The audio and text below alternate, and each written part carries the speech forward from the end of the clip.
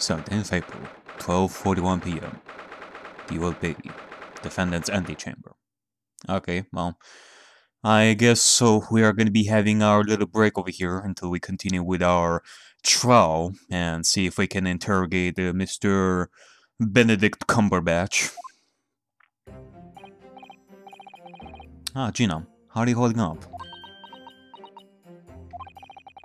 I'm starting to feel quite warmly towards her frequent cold shoulders now.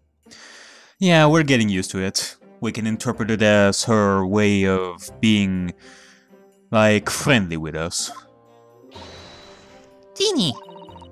Are you alright? Why aren't you saying anything?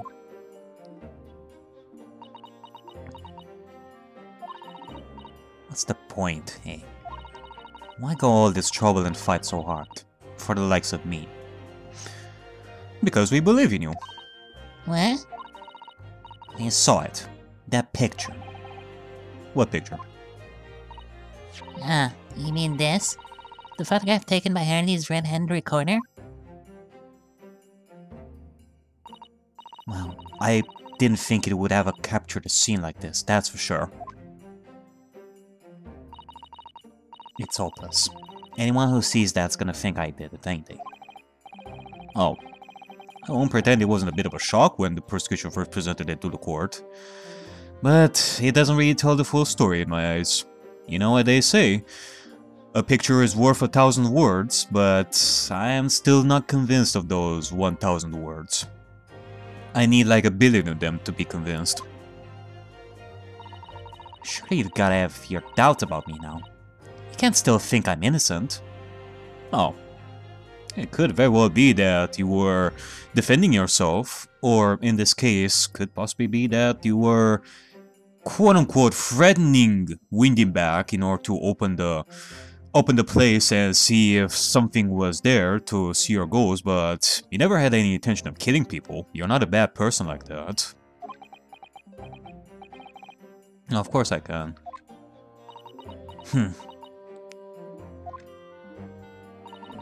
Jeannie, why didn't you talk to us? Tell us what really happened that night. Eh? Everyone's cleverly managed to piece together a lot of new information, but still, we'd really like to hear from you. Alright then. It was after we'd had that dinner together at your place, right, Iris? Then we all had a chat up in your office, didn't we? Yeah, I remember. You're talking about the time when Iris described the manuscript that Sholmes was hiding. Well, not hiding, but keeping it in Windyback's shop.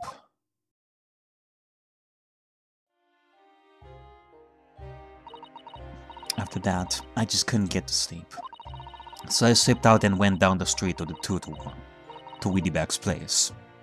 I had to know if Iris' story was there or not. The Hound of the Baskervilles. I don't know what it's about or nothing.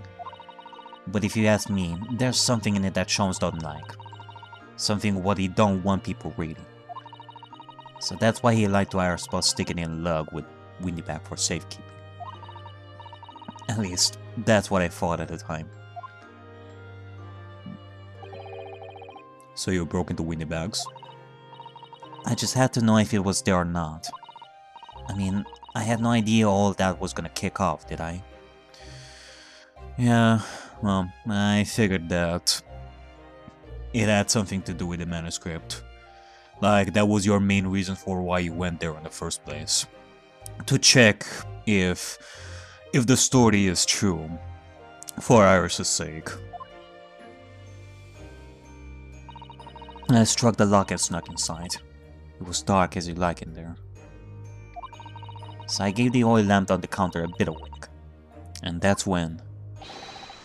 What do you think you're doing? Ah! I nearly died, I did. Next thing I knew...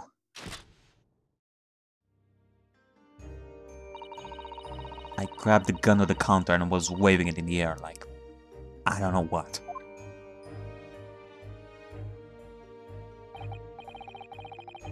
Oh, You're the girl who wasn't here this afternoon. I think pickpockets went in for armed robbery.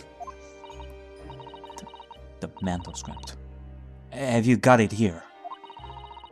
The chums leave a load of papers with you. A story. I beg your pardon? The hound, the something or other. If it's here, I want to see it. Oh, I'm sorry, young lady, but I'd sooner die than relinquish an article belonging to one of my customers. I don't want it. What would I do with it anyway? I just want to see if it's here, that's all. Oh, you want to see it, do you? I want to know if Sean's really pawned it here or not. Please, just let me see it, and I'll go. Oh, very well then. But for Peter's sake, stop pointing my gun around, would you?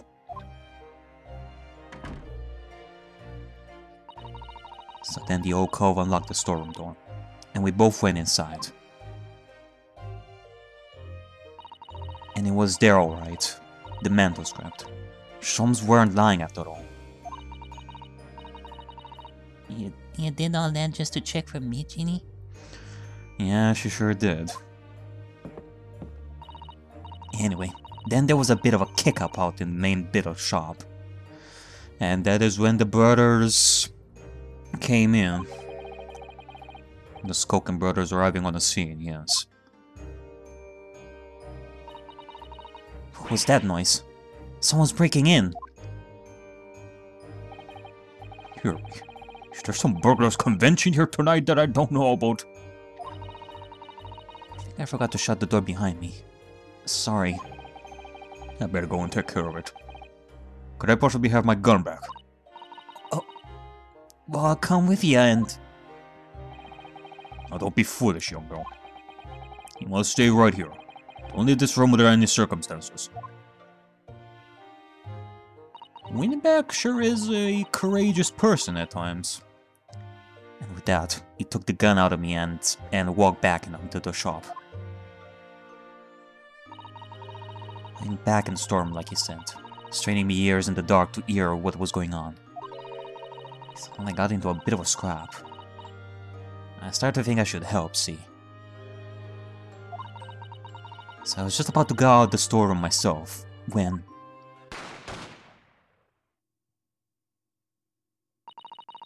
I heard a couple of shots go off. 2, I think. Almost at the same time. And then there was, right at my feet, lying face down on the floor.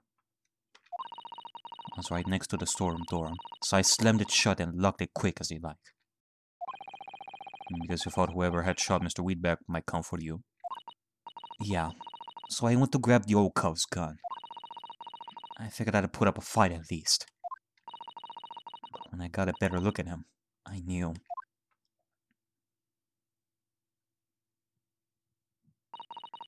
Wheatback was a goner.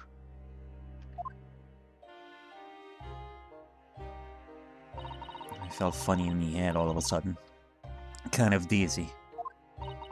And after that, I don't remember nothing. That must be when you passed out, you know. If I hadn't done what I'd done, the old cove might still be alive. Did you tell the police everything you just told us? Of course I did. But they didn't believe a word of it, did they? All they said was, if I kept telling lies, I'd make things even worse for me. Well, we are not operating under the same mentality over here. I mean, it is as we always believe in, innocent until proven guilty. You, Gina, have told us your side of the story. You trust us enough to tell us this. Like, a part of you believes that we would believe you in this, and we are gonna believe you. In similar fashion to how you trusted us with this, we are gonna be trusting you with this. You'll be alright, Genie. Don't worry. And just stay strong a little longer. When is about to put up the real culprit through the mill? That of what was there in the afternoon. That Eggert Benedict.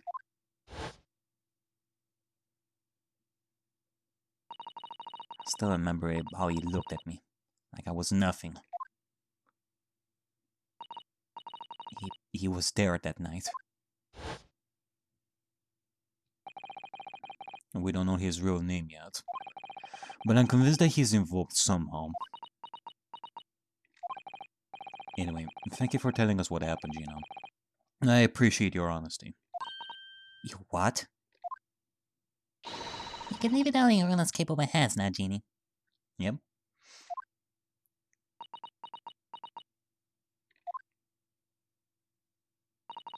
Mr. Narodo. Yes?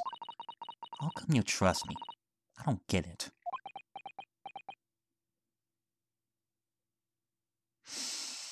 Well, if I am to think back on Ryonosuke's adventures up to this point, it's not like you are the first person who goes through this sort of stuff, you know? I mean, have you forgotten what happened here before? Come on. It was only 2 months ago. Me and McGill did. We told you a whole pack of lies. And he got the bog trotter off with him, even though he was a killer. No, I could never forget that. Oh. I did what I thought was best at the time. But the pain of that error of judgment doesn't get any easier to bear. Still, don't forget that I also made you a promise. I told you that I'd be on your side to the bitter end, no matter what. What if I'm lying? You could be working to get another killer off the hook, for all you know.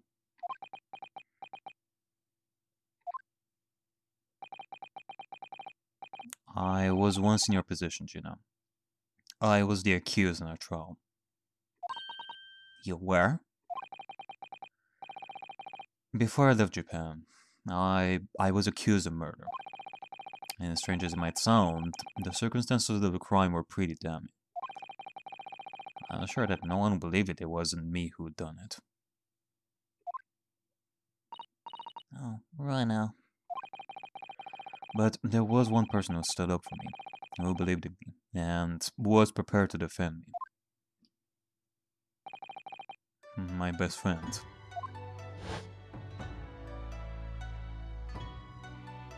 Ryonosuke, no one believes in you more than I do. Leave this to me. All you need to do is put your faith in me, and I'll do the rest.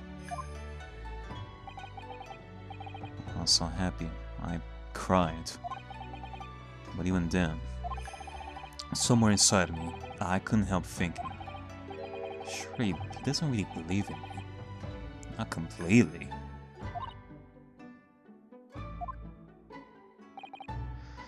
But I was wrong.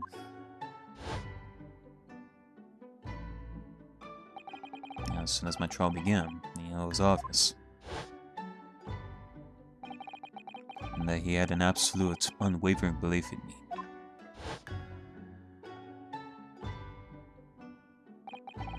And in turn, I developed an absolute, unwavering belief in him.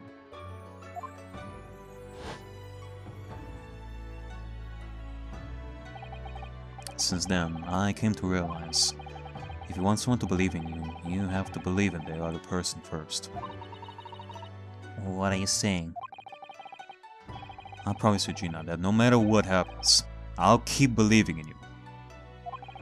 So you don't need to worry. I won't let you down.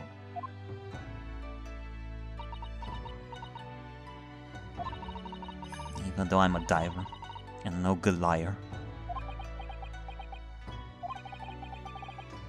You're not like McGill. I know that. Eh? That's right. You're a fan, Genie.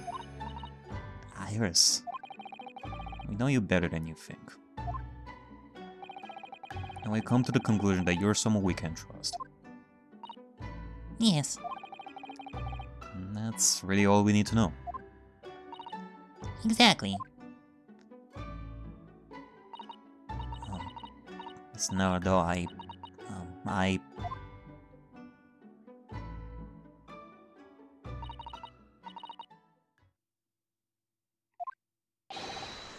Defendant General Lestrade and her legal representative. Court proceedings are about to resume. Please head into the courtroom immediately. Alrighty then. In that case, let's go inside. And end this with a bang. Our final case here. Yes, of course. Thank you. Let's end this with a bang. I've been both a defendant and a defending lawyer in my time. So I knew only too well just how hard it was to put all your faith in another. And I also knew just how hard it was to bear the burden of another putting all their faith in you.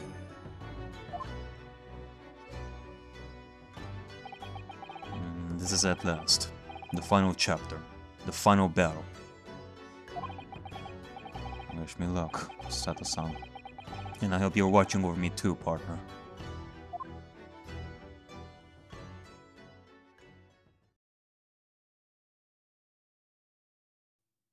Alright, well, you can count on me as well, Ryonosuke, to get you through this.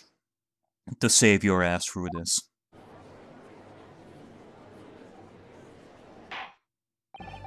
I hereby call this court to order as we resume the trial of Miss Gina Lestrade.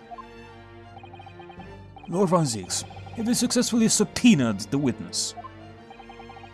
The subpoena was delivered to the communication station where the man works newly, my lord. However, the heavy rain has delayed the arrival of his carriage. The heavy rain has delayed the arrival of his carriage, you can see. Of course. I see. Now let us turn our attention to Inspector Gregson's process of the case heard by the court this morning. The glaring omission of the third bullet in your report is a serious blunder, Inspector. Yeah, I can only apologize, my lord. Yeah, I mean, again, I was going with, I at some point I was going with the mentality, the idea that the bullet that was found on the calendar was actually the one that was shot through Sholmes, and they were talking about two bullets, like the one that shot through Windyback and the one that shot through Sholmes. But since we found the third bullet on Sholmes' body, like on the what is it called, like vials as such, seems to me like you didn't do your job enough, police. I cannot permit such untried methods to be used as evidence in my courtroom. It's a big mistake to cross Harley and me. A very big mistake. Yeah. Iris basically has the control of the police, whether you like it or not. It won't be long until she has the control over the entire government and such, over the law system. My lord, the subpoena witness has just arrived in that building. Ah, nice. Thank you, officer. Show him to the stand without delay. Mr. Agate Benedict. I didn't expect to be crossing paths with him again so soon. And certainly not like this.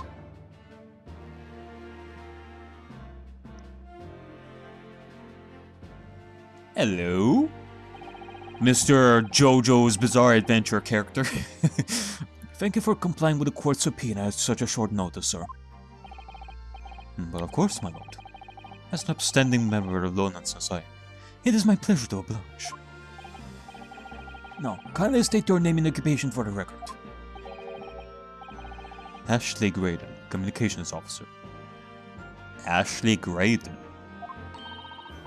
Mr. Graydon and I both work at London's Central Communication Station. Now perhaps somebody would kindly explain what all this is about. You were appraised of this... You were apprised of the situation by the court officer on your way here, I presume. Yes, I was. Something to do with a murder that took place at the pawnbrokers on Baker Street. And some nonsense about me having been there on the night in question. That is the accusation, indeed. This really is beyond a joke, you know. Very well. Without further delay, the court will hear your testimony now, Mr. Graydon. Yeah.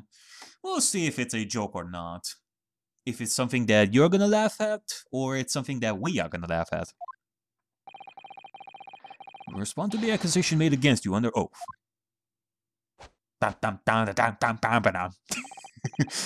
Gladly, my lord. Gladly. Gonna start singing that song myself. I never even watched JoJo's Bizarre Adventure. Maybe one day. When I will have a lot more free time. Naturally, I have the occasion to make use of pawnbroking services from time to time. But here's a suggestion I colluded with these thugs to break into the place on the night of murder. I have no intention of admitting to such an outrageous accusation. Even if certain parties were here present claim that my blood was found in the sea. Some Scaramouche detective's homebrewed tincture can hardly be taken as serious evidence. Scaramouche? Such a funny sounding word, if the way I'm saying it is right, if the way I pronounce it is correct. Scaramouche. So you denied the accusation completely, do you? I must say, I am dismayed.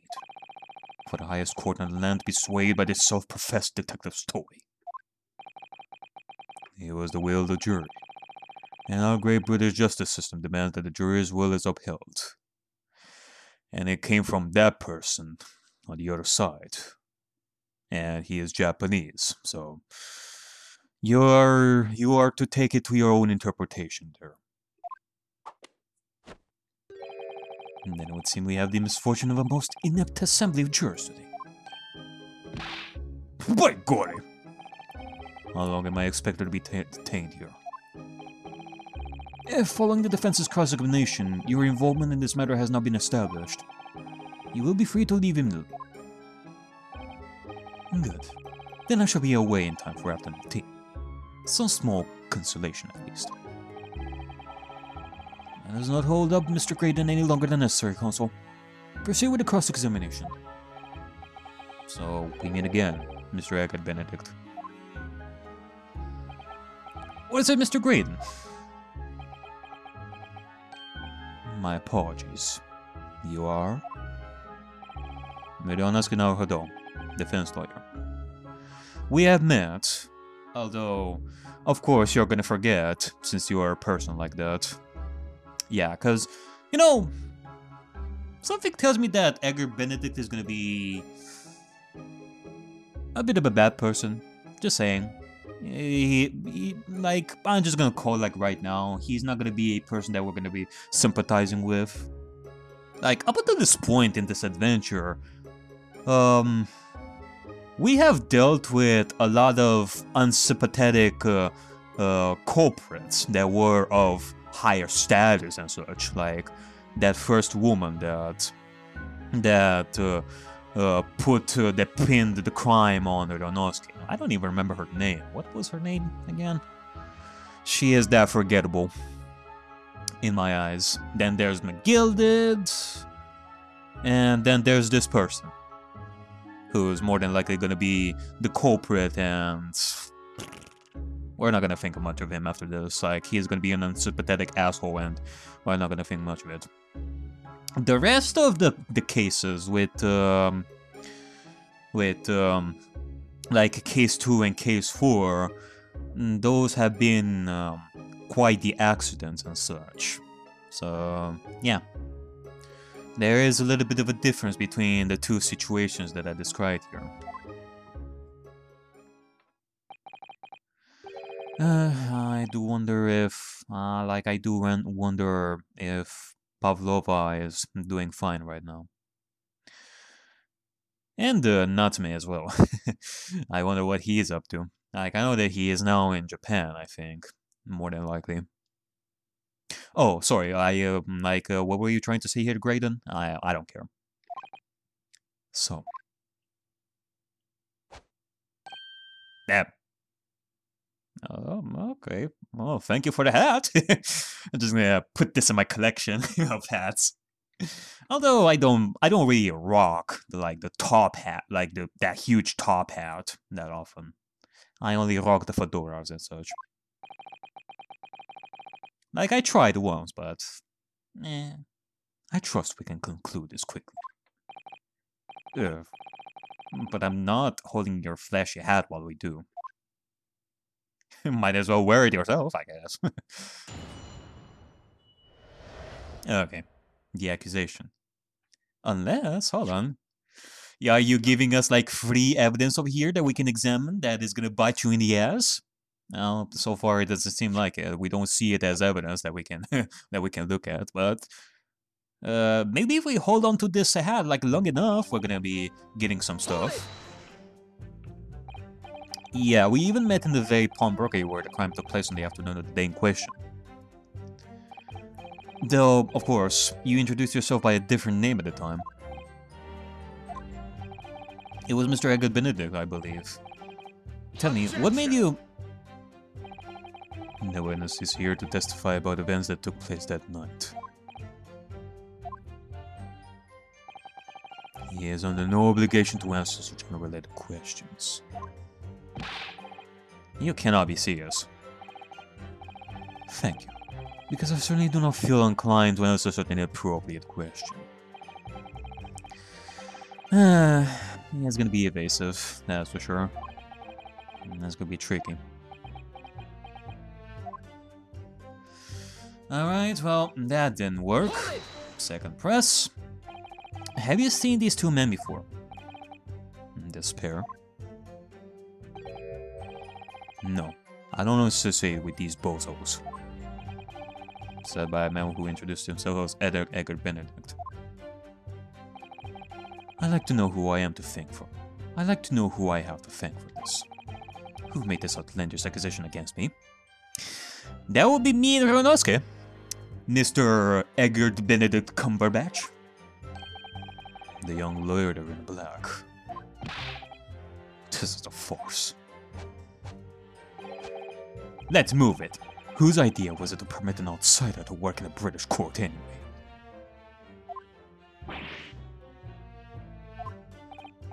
Well, needless to say. Okay, well, that didn't help us. Where were you at around 1 in the morning on the night in question, sir? That is past the hour at which I would normally retire. Certainly.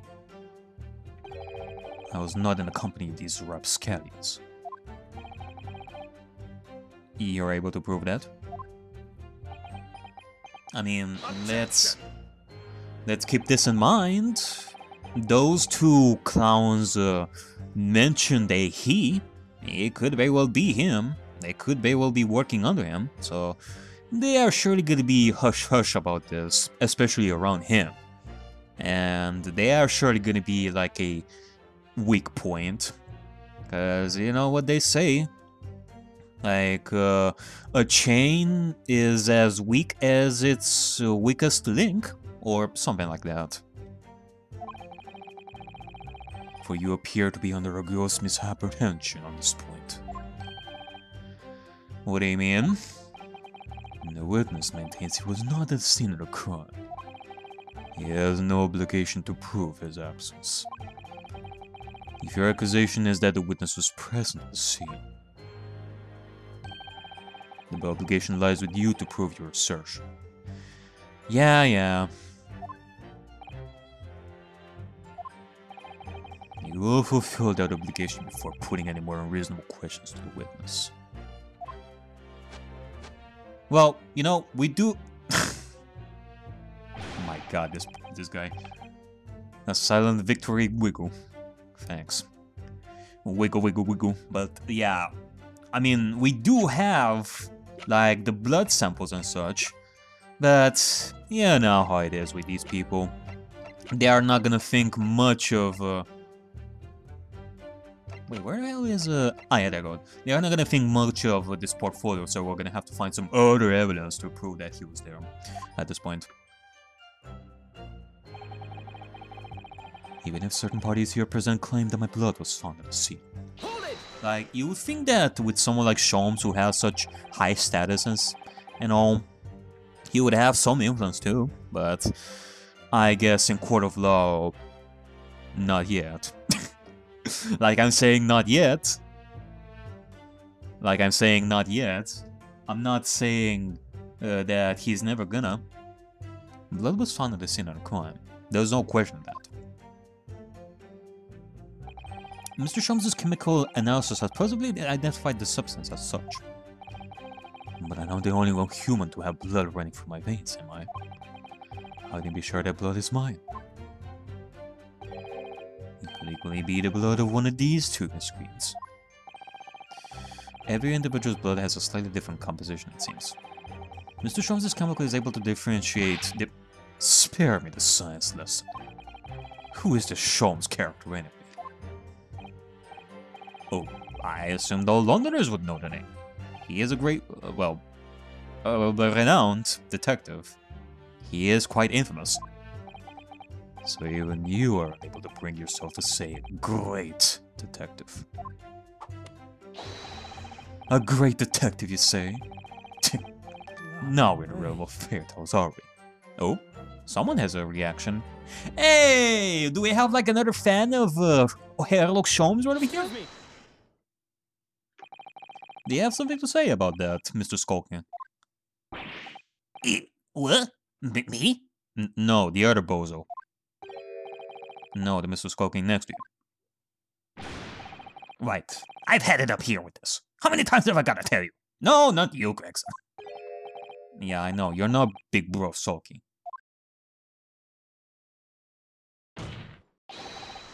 Mr. Nash Skulking. There you go. Now I remember the name. Court, blame me, Governor. You what? Is it not the case that when Mr. Graydon just spoke, a thought went through your mind? Would you care to share that thought with the court? Me thoughts? I don't have none of them. It must have been him. You what? Mr. Nash Skulking, answer the question, please. Jesus Christ. Where did this come from, Iwanowski? Like, I know, we are fiery right now. We are, like in the last 100 mile right over here, I think. Unless we're gonna have, like, another day of investigation and trial, in which case, I am heavily underestimating the length of this case, which was long enough. What went through your mind when Mr. Graydon just spoke? Nothing. Honest, Guff, nothing. I was just thinking. If you have his arms on like that much more, you'll open up the wound again, that's all. Wait, what? You'll open up the wound, you say? What wound? Where he took the bullet, of course. It was only 2 days ago. He ain't gonna be healed up yet. I was, well, you know, I was worried for him, and... Oh, hell's pills! Mr. Great, did you hear that? Jesus. Giving us, like, giving us this easy testimony right over here, just like that, without pressing, without giving some evidence. Okay, we're gonna take this. Let's go with this. What? Yeah, you are holding your gun wound. In similar fashion to Manfred von Karma. Your comrade is worried about you, it seems. On account of your injured arm. And he got shot? And it was 2 days ago? Quite a cosmic coincidence, man. My lord. Yes, Mr. Graydon? I have no idea what these two wretches are talking about. Certainly, I shouldn't be expected to answer anything in relation to their mindless insinuations. Then why the hell are you holding your hand there? We know that someone other than the victim was hit with a bullet at the scene of the crime 2 nights ago. And from the height of the bullet hole in the wall, that person was likely in the upper arm of the or whereabouts. Yeah, that's true. A bullet wound like that, unless, again, we're going with the angle and such. Like, if we're going horizontal, then it would more than likely be around somewhere in the chest area. From the chest area upwards. So, somewhere around the shoulder or the arm. Perhaps you'd allow a court official to examine your arm, sir. The left arm that you're currently clasping with your right hand as if in pain.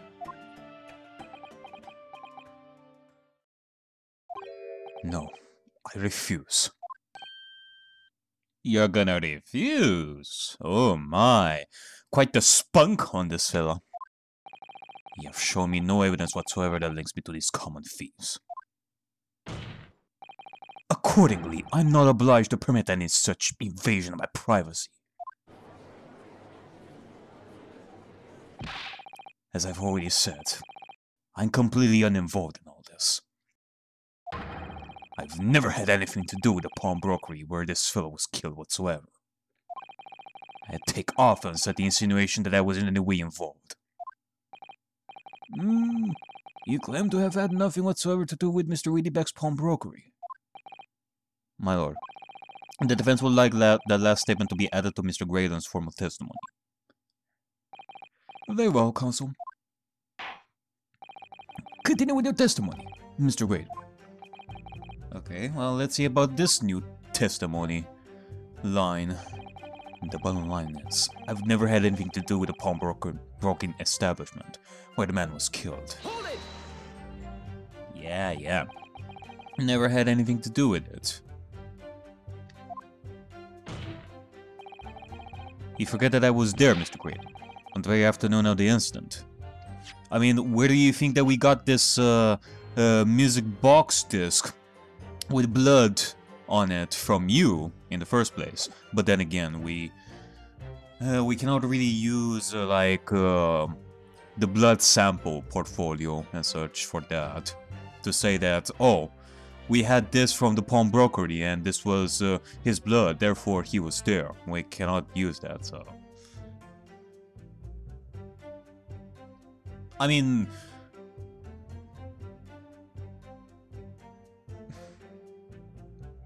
actually, hold on a second. Wasn't Gregson there as well? Gregson, do you know? Don't you have like anything to say about that? Some, you know, he would totally be there. Obviously, I'm not a complete stranger to the pawnbrokers. I'm currently on the lookout for an armchair to furnish my study. Objection. No, you were there to redeem an article. I have no idea what you're talking about. Ah, okay, it is like I said, Gregson has something in his mind. He has an objection of his own, probably, more than likely. Do you have something to add, Inspector? Come again, Sunshine? You were there too, in fact, weren't you, Inspector? That afternoon. Yeah, I mean, you were trying to apprehend that guy, and then Graydon over here did his Spinneroonie JoJo Bizarre Adventure style, and then he ran away. Yeah, like from what I remember. Yes, I do remember meeting yourself in a pawnbroker's that afternoon. You, your young Japanese assistant, and the accused were all present, as I recall. And at that time, this witness, Mr. Graydon, was trying to acquire a particular article. Well now.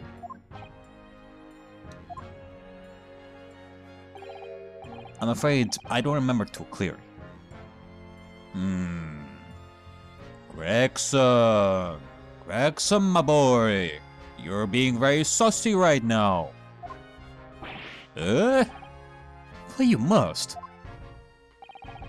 I'm not going to lie and pretend I remember something that I don't. What's going on here? Either Graydon truly is like a ghost, or Gregson is hiding stuff from us. You know, I do remember like this one moment at the end of our investigation, like Gregson surely was listening in on our conversation with Gina, at the cells. He is being sussy. Rexy showed us a picture before, didn't he? You know, from the cameras that are already installed in Wheatie bags. Yeah, of course. Indeed. And the gentleman pictured bears a striking resemblance to the witness, I must say. Exactly. Shows that Mr. Graydon was in the shop on the afternoon in question. Ah, well, there's that. At no point have I denied that fact. I merely entered the shop to peruse the particles on sale, and have a word with a broker. Nothing more.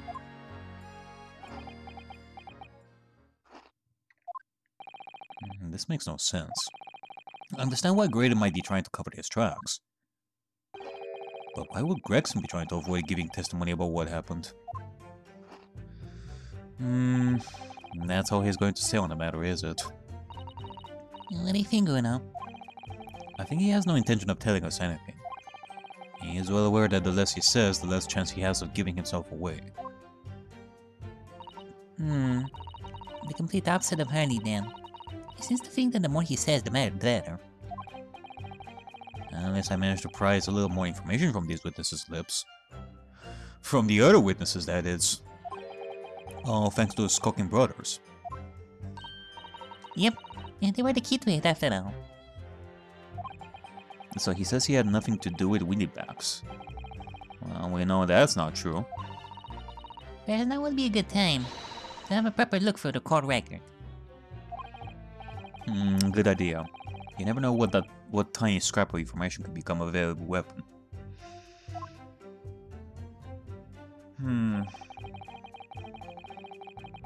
Well, the thing is...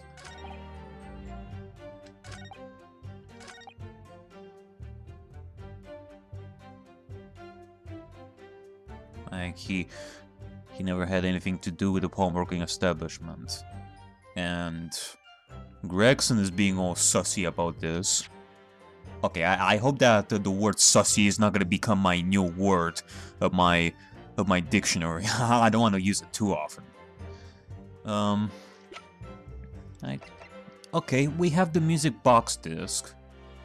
This can tell us that he was there, and he was like right in front of Gregson. Well, it's not like this happened right when Gregson appeared, but rather before. But the idea is that he was there, and this is a proof of ours. And well, Iris gave us the indication to go through the court record, so... And I think we pressed enough for this. We pursued two people. Let me see. Nothing there. Stopping down.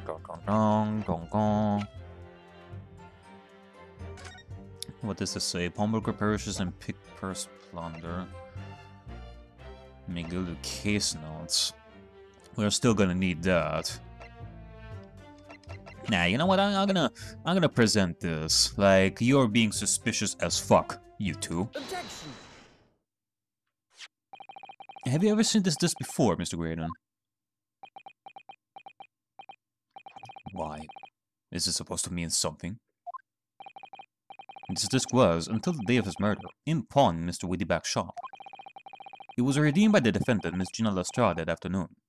However, somebody mysteriously appeared to try to take it from her. And that somebody was you, of course, wasn't it, Mr. Graydon? As I have reiterated numerous times now, you are mistaken. That was not me. I have never seen that disc before in my life. He may have escaped your notice, but there is a small smear of blood on the disc. Ah, yes. Resulting from an abrasion of the thumb, perhaps. That's right. The surface of the disc is covered in hundreds of tiny metal bumps. In the skirmish to acquire the disc, the thumb of the person who tried to take it suffered minor lacerations.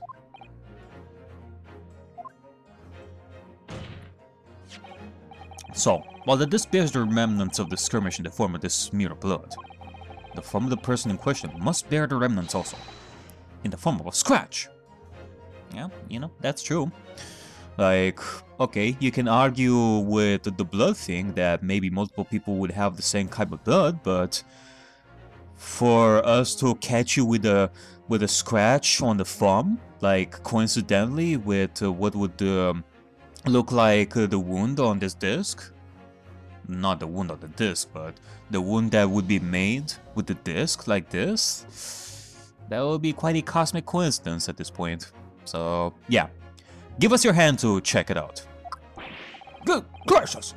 Indeed it must. Mr. Graydon!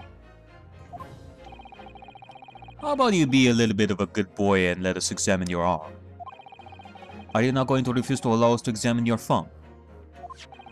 Because I have no doubt that it bears a small scratch consistent with a smear of blood on this disc. Oh well. It would seem I underestimated you.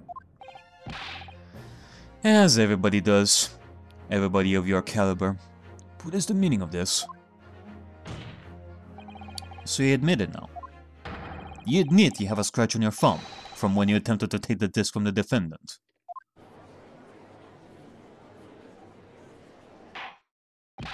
Ora! Ora! Well, Mr. Graydon? It would appear there has been something of a misunderstanding here. I did not attempt to take the disc, as you put it. No, quite the reverse. Oh boy, now he's gonna spin it around and say that Gina is the one who was taking the disc from him, that she was stealing it. Which, technically, that's exactly what happened, so...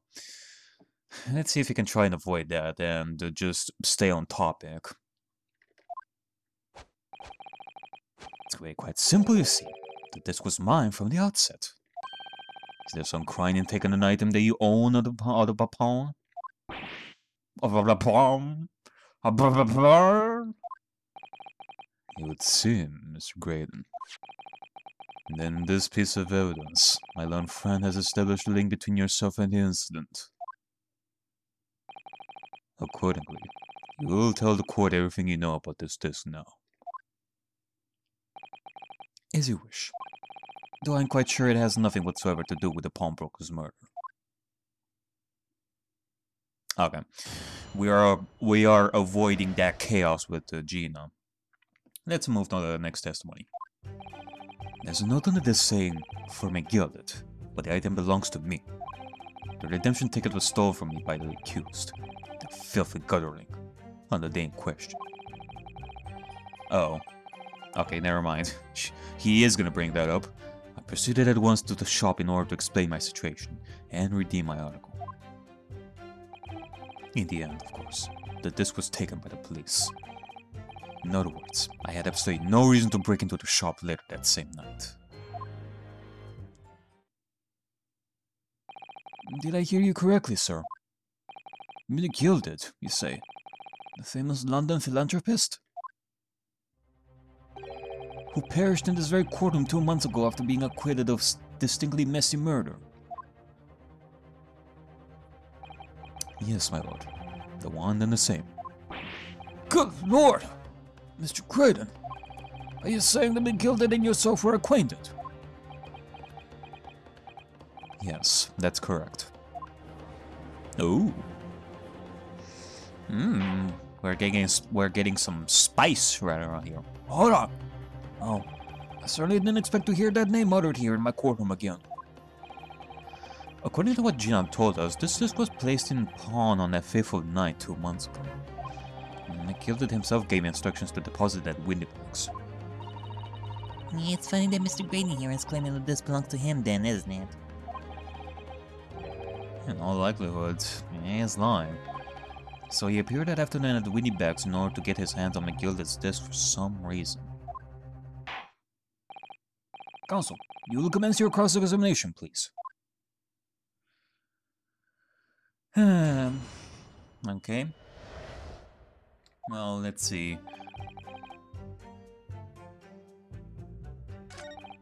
Is there something I can do like really fast over here without pressing everything?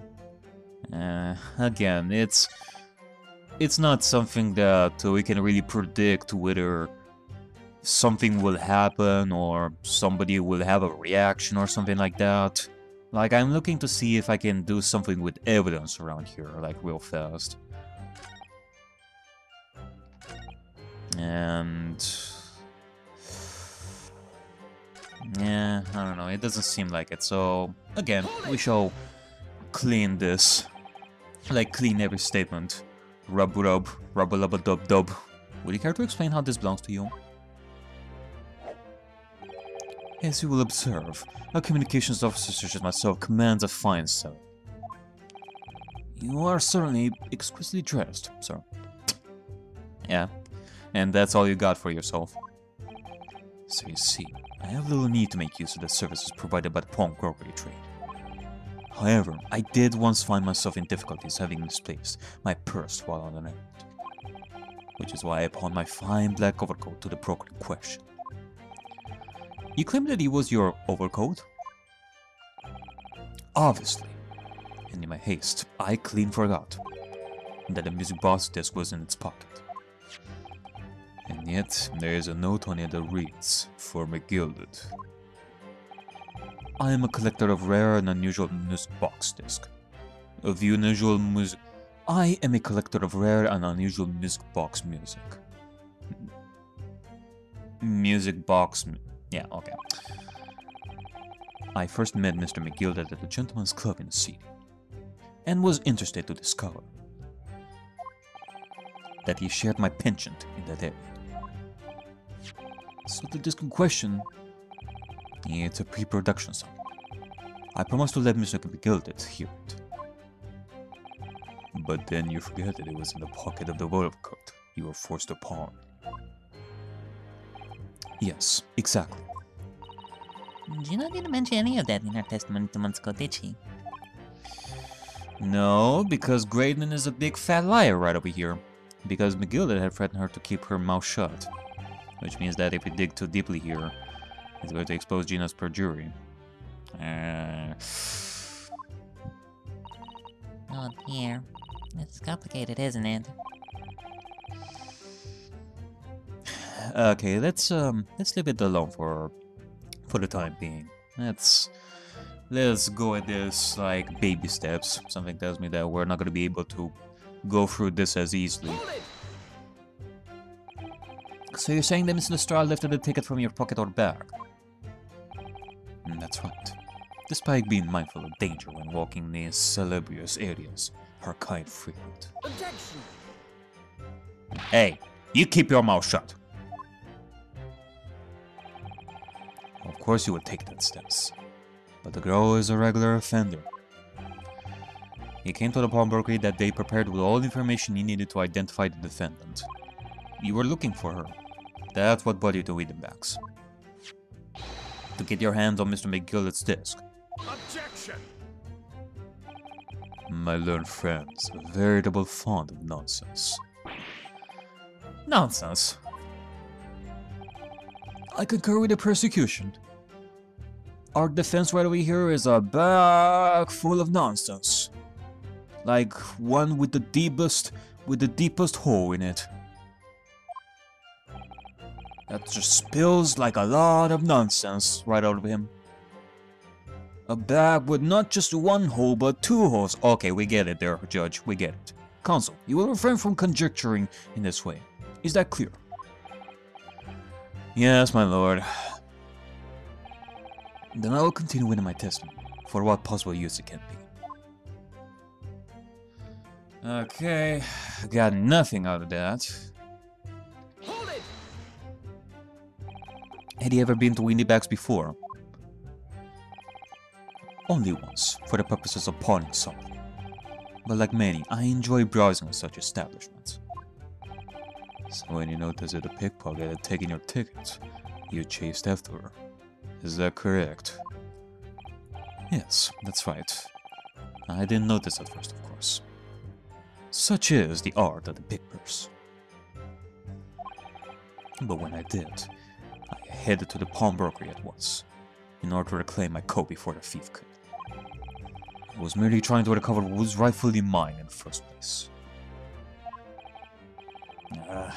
Say what he likes because he knows he has no evidence to contradict him on this.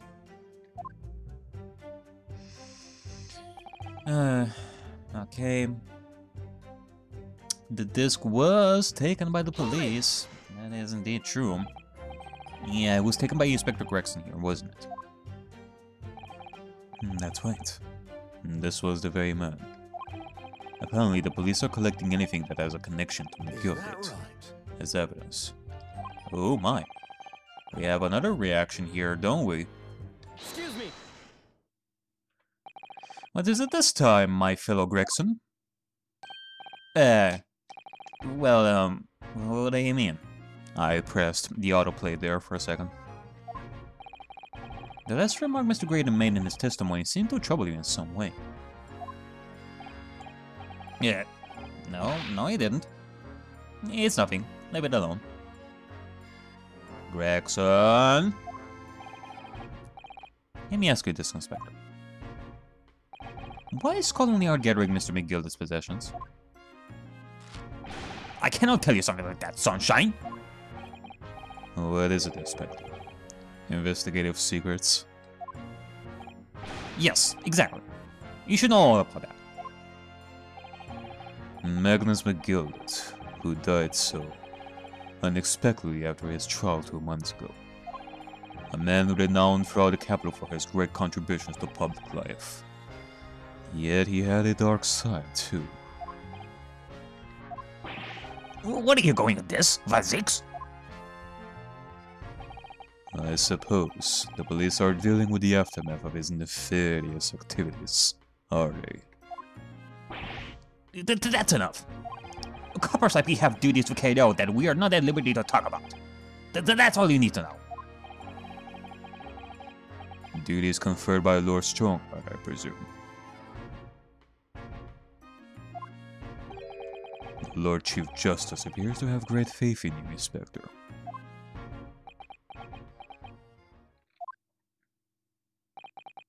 The bottom line is, if you want to get more out of me, you're gonna need Lord Strongheart's paw print first. We're getting into some spicy stuff around here. Government secrets? Lord Chief Justice? Oh my. What's all this about? It's like there's something going on between Gregson and Lord Van Zixio. Something that seems a little bit unrelated to our case. I do remember that we had like a newspaper about some stuff around here, wasn't it? Like something on the back. Like something in regards to this. Ministry Mall. Classified secrets may have been leaked overseas from Ministry of Justice. Secret communications between Great Britain and its allies. Communications! You know, now that I'm rereading this, I've heard the word communications somewhere. Fairly recent. It's like us having this newspaper right over here, it's like fate. It's fate that we have this newspaper to help us eventually, I think. If we're gonna reach that kind of point. Mr. Graydon, let us return to your testimony. Gladly, my lord.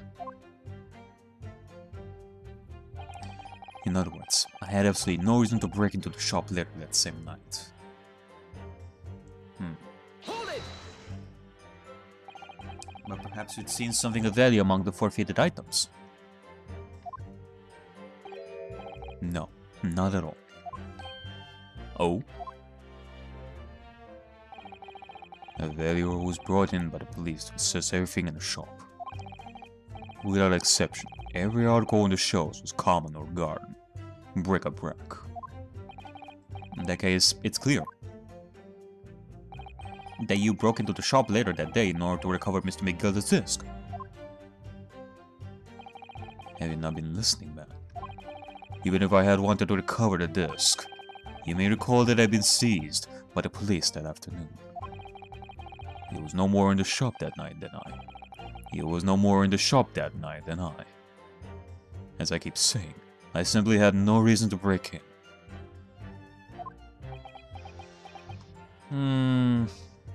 Wasn't there like something else that he was looking after? Like, hold on, let me look at the tickets right over here. The coat, a redemption ticket issued from the robbery owned by the victim, Mr. Winneback. The below that has been identified as Mr. Mason. A redemption ticket issued from the pawnbroker owned by the victim, Mr. Winneback. One small box on the 13th February. Okay, well, could it be that maybe you were looking for this box? I mean, trying to remember right over here, like the details about this ticket. Like, it could very well be possible that Graydon was looking for this small box that this ticket is talking about. Not necessarily like the disc and such. There was something else.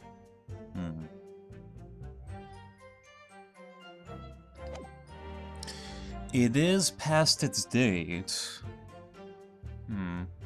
But still, even if an item is past its date, that item would eventually end up on the shelves. So it's not necessarily that someone would actually buy it, like, right after.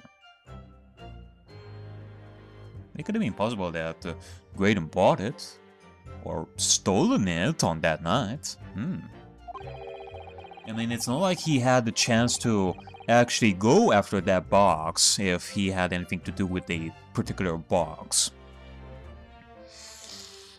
Like, at first, he had to confront Gina about the stolen ticket. About the overcoat and the disc. But by the time it all ended, Gregson appeared. So, he wouldn't have been able to go after that. So there was nothing of Mr. McGillis left in the shop that night. Nothing this man might have been after. I wonder if that's really true. Yeah, you know what? I think I'm gonna pursue this kind of topic right over here. I'm dying to see that irritating Rose assured expression of his crumble. Mr. McGill did slip the disc into his coat pocket and had it deposited at Winnieback's. Then, when he realized he was going to be arrested on suspicion of the omnibus murder, he threatened Gina and forced her to take the redemption ticket.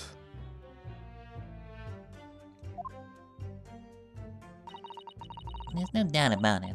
The witness is lying for his pearly white teeth. The police were obviously after anything left behind by McGill as well. And that's why Inspector Gregson ended up taking the disc into custody that day. But Gregson being very strange about all this. There must be a reason for that, I'm sure. I just don't know what it is. For now, I need to focus on exposing the fact that Mr. Graydon is lying in his teeth. In his testimony. Okay, let me see about this statement here.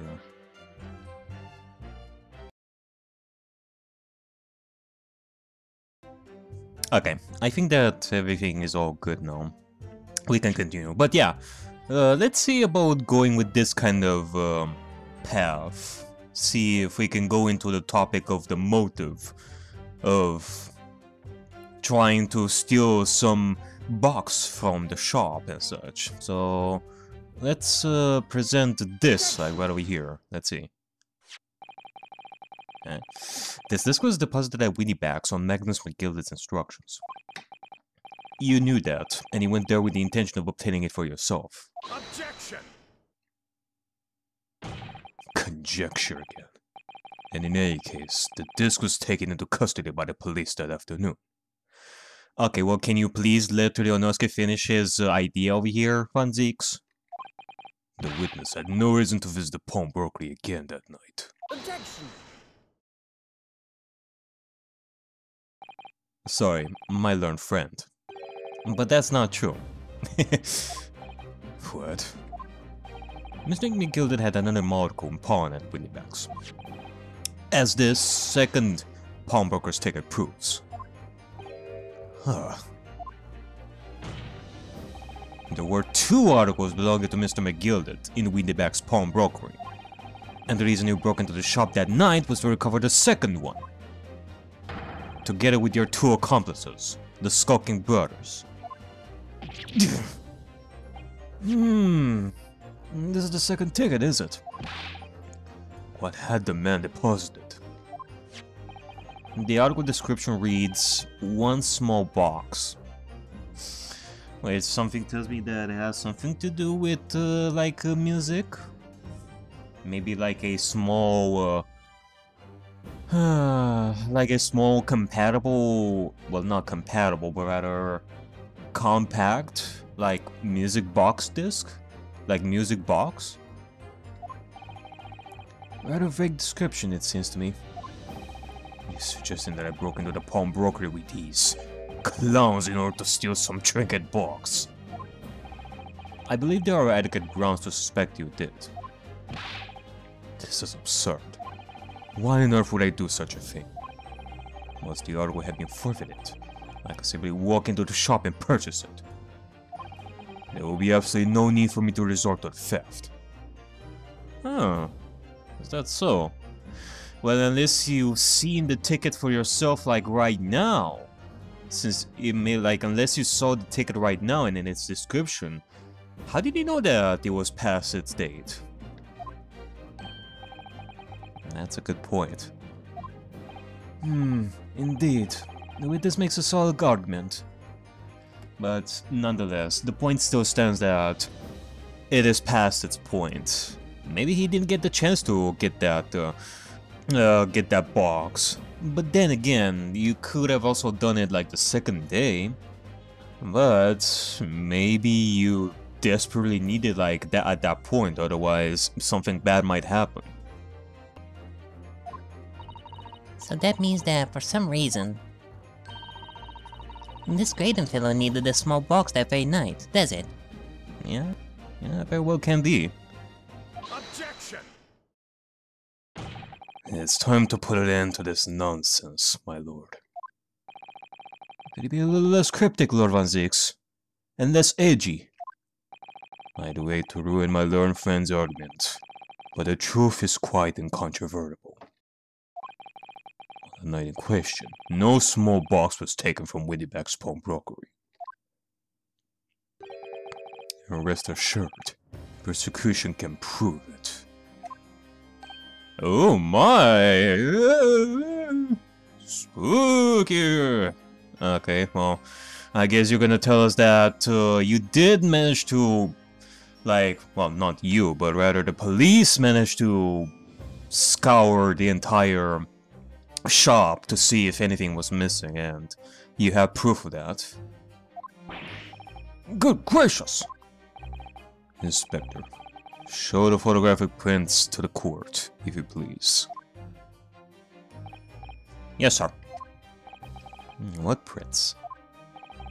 These prints were taken from one of the detective security cameras. Ah, heard he is red-handed recorders again. As previously explained, using this plan of the shop layout.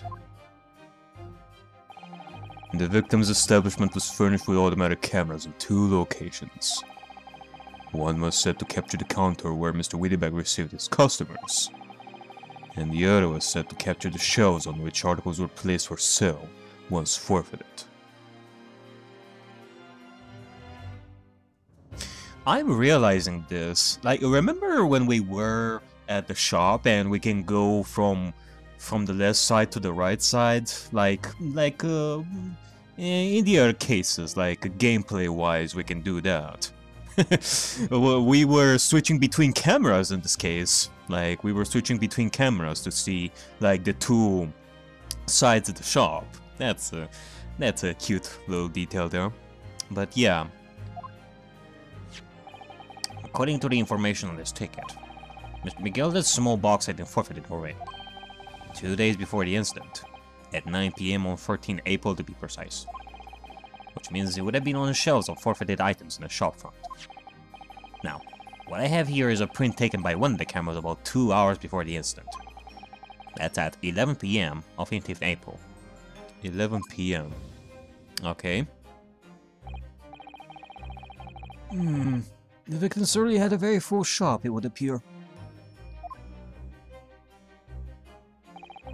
And then here we have another print. This one was taken about 2 hours after the incident.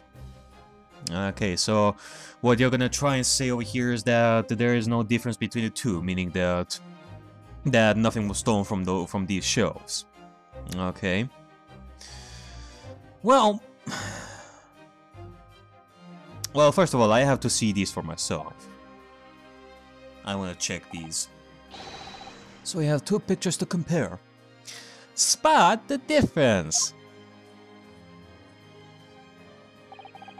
Though I must say that placing them side by side leaves me cold. Okay, I think that this is perfect for me to see. Although something tells me that we're not gonna see that much of a difference. Like, firsthand, like I keep switching between the two sides over here. See if there's anything. Nothing with the big stereoscopic device on the right. Nothing with the horsey vases, like the hat on top. I don't really see like any difference to first hand. But second of all, like, who knows, maybe this small box that they're talking about, whether, well, I was thinking that maybe it was a music box, like a small music box that would play these discs. And, I mean, you know, for these music discs, you do need specific boxes to play them, otherwise it's not going to be effective. I mean, that's what the Shoms told us before, so that's why I'm saying that maybe Graydon needed a box as well for that to play the music disc, otherwise it's not going to work. So that's what I'm thinking, but it would have to be, like, for my second idea, it would have to be really small, so that, well, maybe that small box would be inside like another box. In which case, maybe we'd have some boxes around here, but like, for example, the one on top right, like right there with scribbles on it, as if it looks like a shoe box, if you can see it. Maybe the small box was inside that. Like, have you checked them yourself? You probably didn't. Like, if you're placing your proof on nobody stealing that box based solely on this, then that is surely a failure in my eyes. Dear me, that's starting to make my head ache. Obviously, at Scotland Yard, we consider theft as one possible motive in this case. We explore the possibility that something had been taken in addition to the victim's life. So you men have already compared these two prints thoroughly, Inspector? Yes, sir. We counted every single item in each of these two photograph prints. And the yard's conclusion is that exactly the same number are present in both. In other words, nothing was taken from the pawnbrokery on the night in question.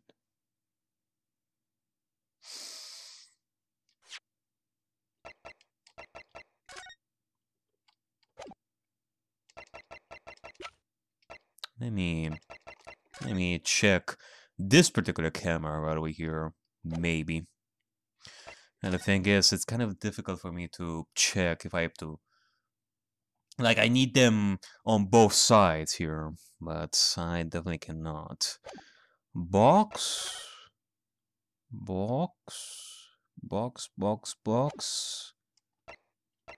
Like, this one is at 1 a.m. before Graydon arrived, and this is at 1:30 a.m. Like, I'm not really noticing any difference at first, but if we were to find something, maybe we can find it here, because, well, we did notice, like, the shift in movement for those objects on the counter. Maybe there's something else that I'm missing over here that I'm not seeing.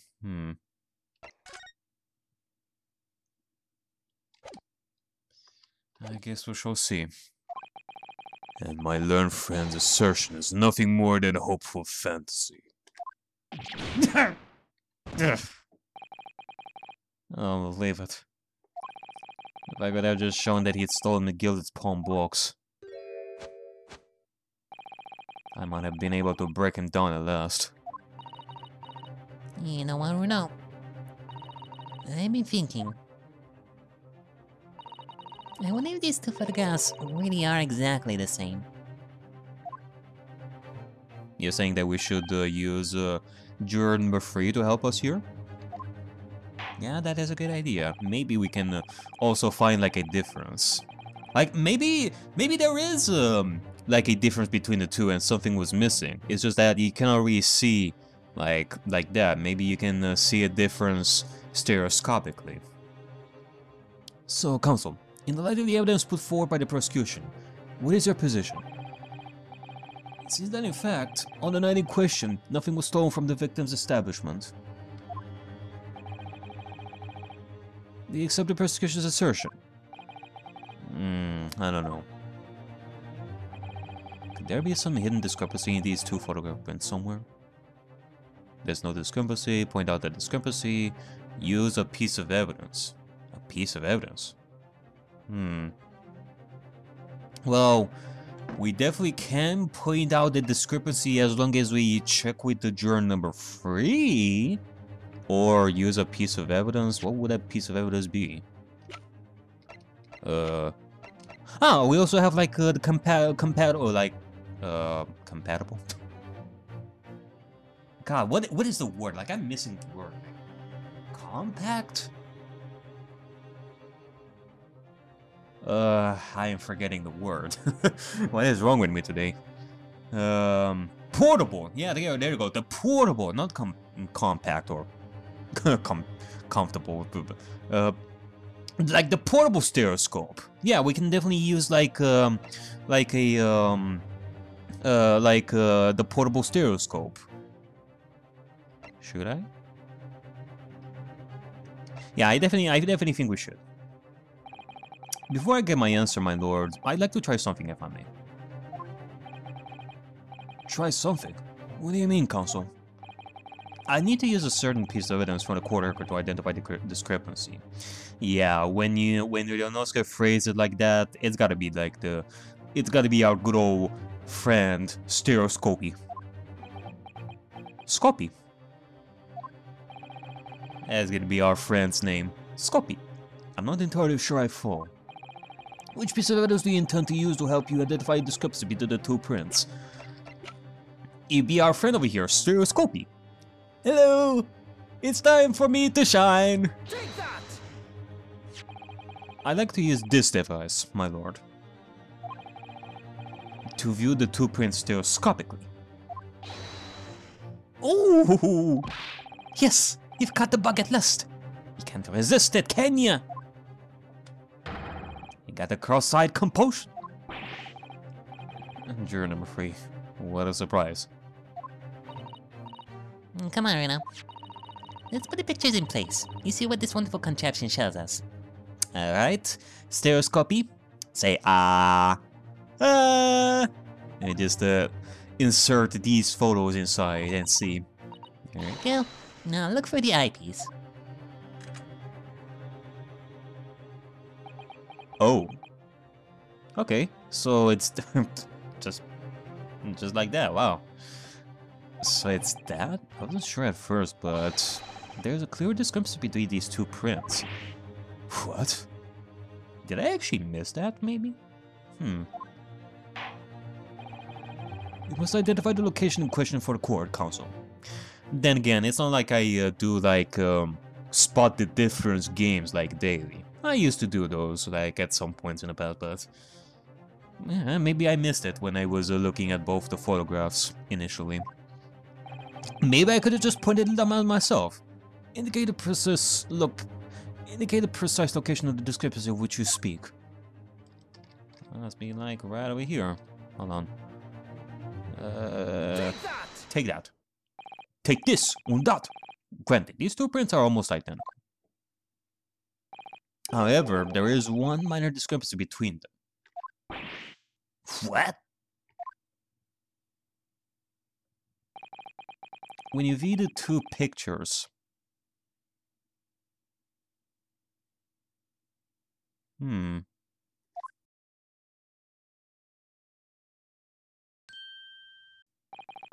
A single area stands out as being different. The location of the small box. The location. Oh.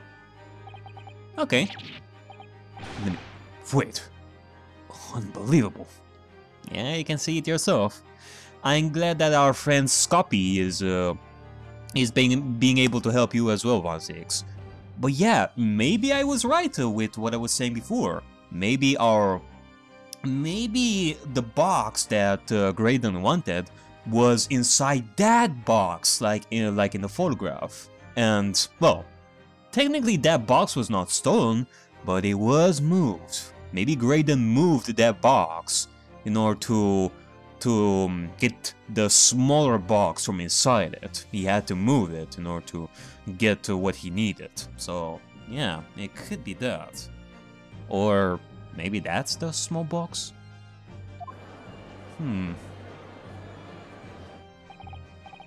By Jove! Right! How extraordinary! Well, this tells us very simple. McGillet's small box was indeed not stolen from Weedy Bags on the night in question. However, there can be no doubt that somebody picked up this article box and then returned it to its place on the shelves. Oh, okay, there's also that possibility that they returned it at some point. Suggesting that the small box originally deposited by McGillet is in fact... Yep, the very same small box I just identified in those photographic prints. Objection! Mindless guesswork. What if it was? So box was moved on the shelf. Nothing was stolen. Which means quite simply that nothing has changed. That may be true, but... Alright, McGillet's box wasn't stolen. But does the fact that it was moved like that change things? I'm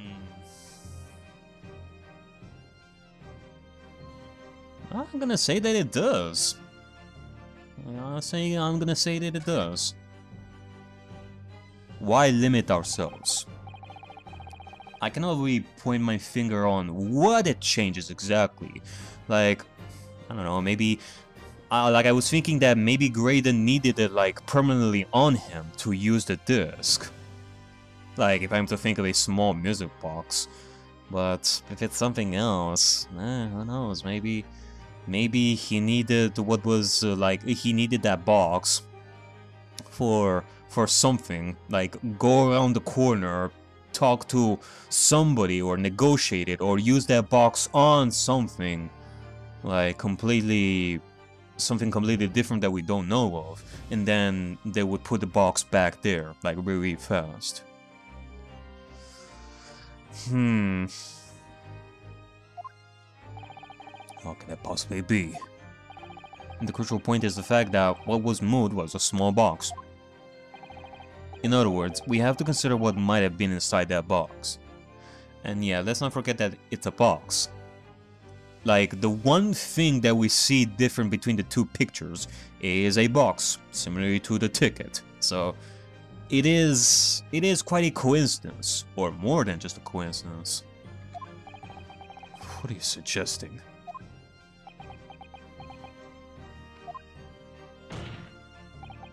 I'm suggesting that we need to examine that box as soon as possible. A vital piece of evidence is sitting on the shelves at Weedy Bags as we speak. Objection! That won't be necessary. Some little box belonging to a man who died 2 months ago can't possibly be relevant to this trial. The court does not uphold your objection, Lord Van Zix. Bailiff, arrange for an officer to go to Baker Street at once. Obtain the small box in question and bring it back here for further examination.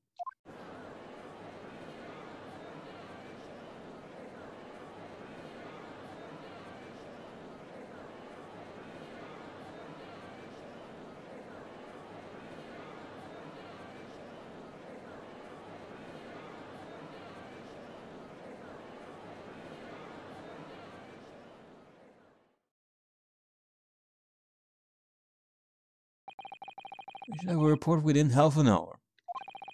I think perhaps we should recess for a short while until the evidence is brought forth. To be hoodwinked by such a farce. Disappointing. I beg your pardon, Lord Razix? This is nothing but a smokescreen. A Nipponese specialty, you would see. Oh boy, quite a variety and racist comments there when it comes to our learned friend here, Zix. What are you trying to say? My learned friend has persisted with the same line of reasoning from the very beginning. That this witness's intent was to steal an article belonging to Mr. McGilded from the pawnbrokery. Yet common sense tells us that none of the articles have value enough to be worth stealing in the first place. Exactly. It would be beyond absurd to break into a place for the purpose of stealing such commonplace property. Well, actually, we don't know how valuable that box is until we see it for ourselves. I mean, do you Zeeks know how valuable that box is? Like, what it is exactly? Can you tell us? Judge, what do you think?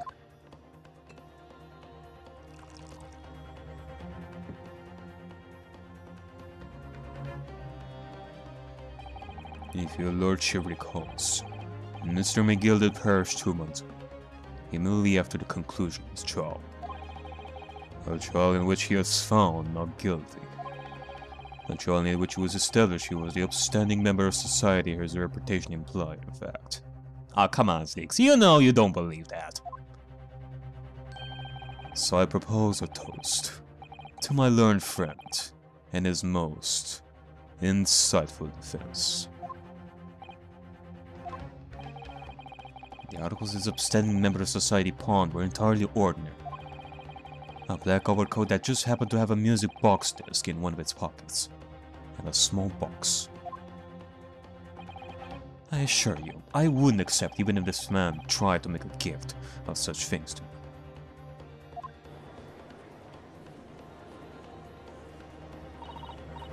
No, that does make make more sense.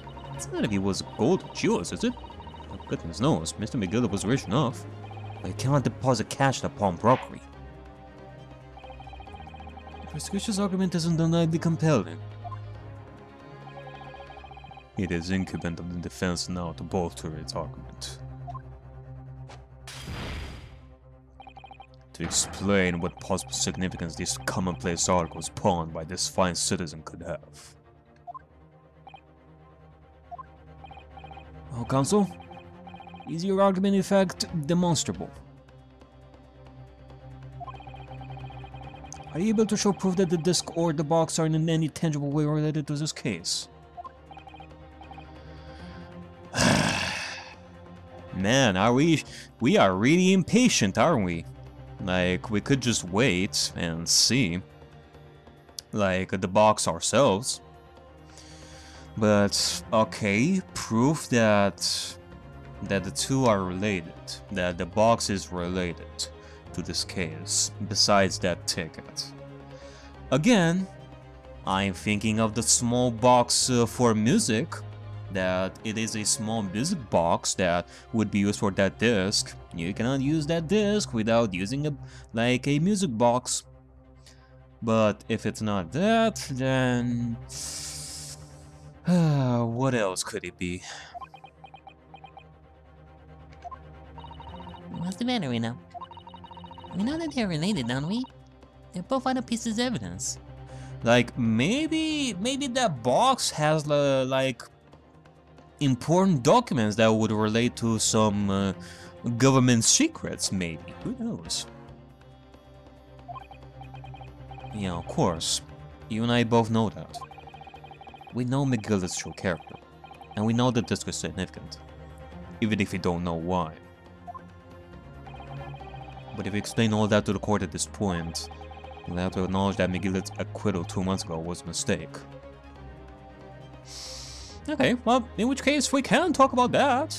Like, we have like, what, 25 minutes until we get that box back? We can talk about the case from 2 months ago. That the defense's argument was flawed, based on false information. Oh no. And that would mean admitting that Gina committed perjury.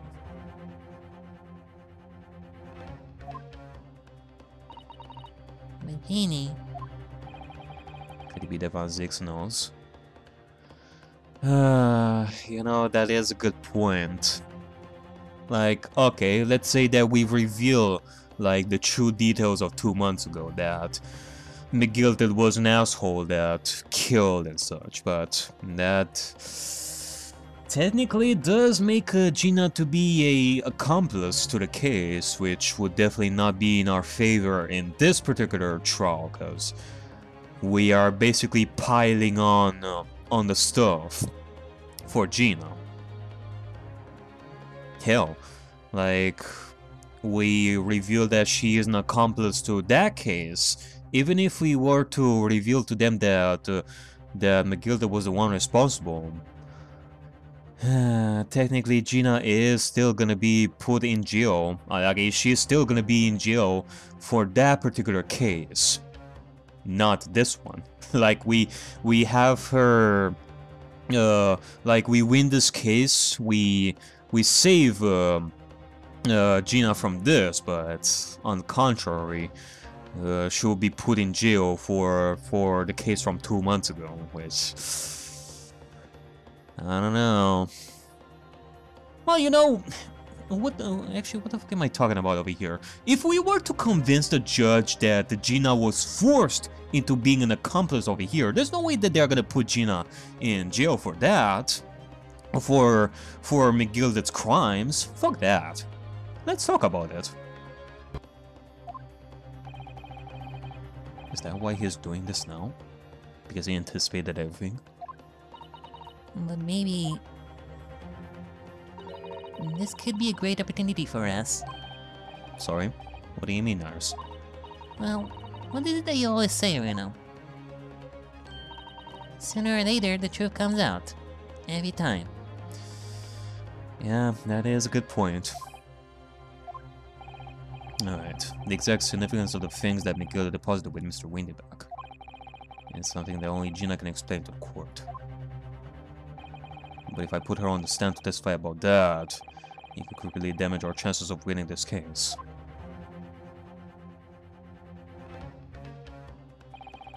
What's the right thing to do here? We're gonna have Gina testify for this. Sorry, Gina, but you have to trust us on this one. My lord, the defense would like to make a proposal. Oh? What proposal, counsel? While the court awaits the arrival of McGilda's small box, I would like to call the defendant, Miss Gina Lestrade, to the witness stand. The defendant? To what end? It's to do with the various articles deposited at Windyback's by Mr. McGilda, my lord. Miss Lestrade has information relating to them. I believe it would be beneficial for the court to hear what she has to say. Also, like, now I'm thinking about this. Gina was talking about a particular box, like from 2 months ago when the incident happened. Maybe the two are actually the same. It will prove the significance of the articles in question once and for all. Well, things are becoming interesting. I presume you have considered the implications of the testimony you're proposing. In particular, the impact it will have on the accused standing, and indeed your own. Ooh. Does this mean that Zeeks knows as well what may have actually happened? He is thinking ahead. He knows what Weronosuke Mei is trying to do here. Yeah. I have. Lord Von Zeeks, would you care to explain that last remark? The prosecution accepts the defense's proposal. I move to interrupt the cross-examination of the current witness and hear from the accused herself. Very well, if you have no objection. So, the court will now hear the testimony of the defendant, Miss Jenna Lestrade. Your witness currently in the stand may step down until further notice.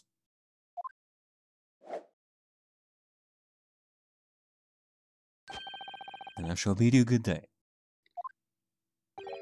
Wait.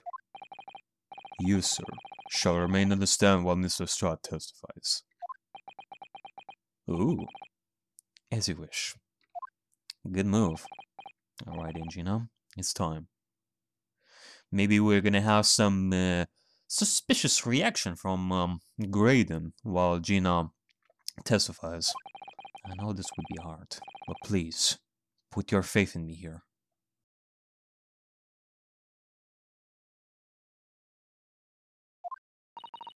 Good luck, Ronald.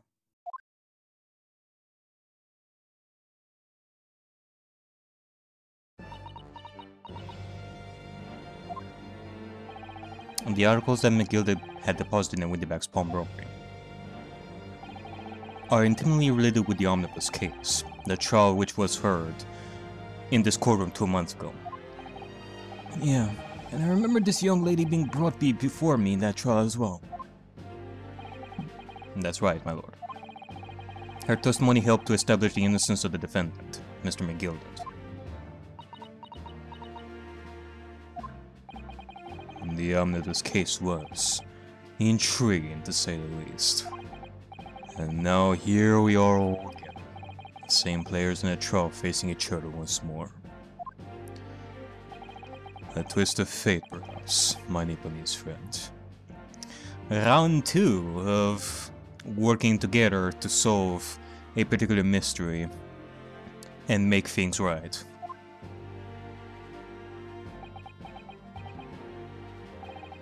Allow me to recap the events of 2 months ago. An old brickmaker was stabbed to death in an omnibus running along London's winter streets. Apart from the victim, there was only one other person in the carriage, Mr. McGill. Naturally, he was the prime suspect for the murder. But as the trial progressed, another possibility emerged.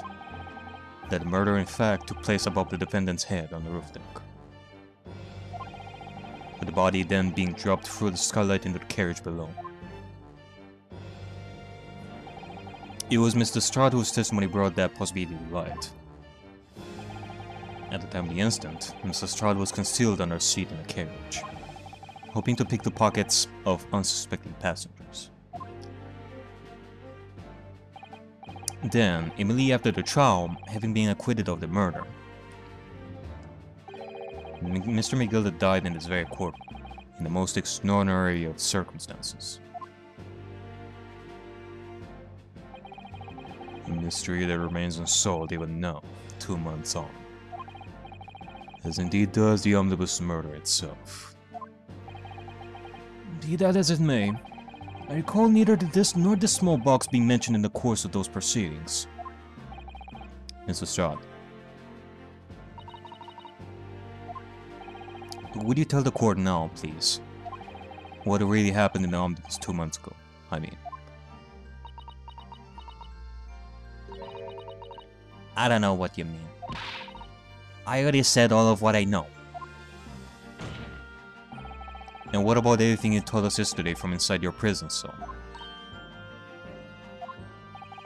Please, Mrs. Lestrade, this is extremely important.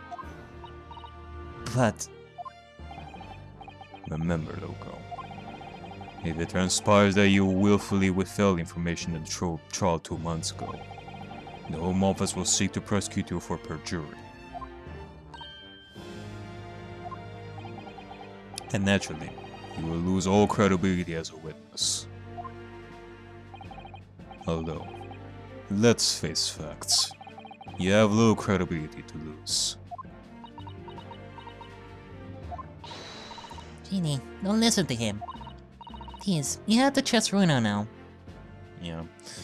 I know that we're putting you on a difficult spot right over here by revealing this stuff, but it is very important for this particular trial, and if we do this right, then everything will be fine. We swear.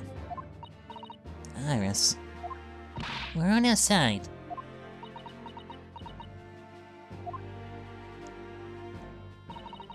Alright then. I'll talk. It's the right choice, Gina. Well, it seemed that my learned friend is hell-bent on bringing the entire courtroom down about his ears. So be it. I must confess that I'm struggling to understand what on earth is happening here. However, it would appear that McGilvett's pawned articles and that extraordinary case of the omnibus harbor secrets of which we have been hitherto unaware. So, Mr. Stroud, you'll now give your testimony before the court about the events of 2 months ago. You will reveal the truth. A commodity sorely lacking in your original statements. This is it then. Everything is going to come out. Like Van Ziek said. And this could bring the whole courtroom down about my ears. But as a lawyer, I'm prepared to take that risk. It's gonna get spicy, that's for sure.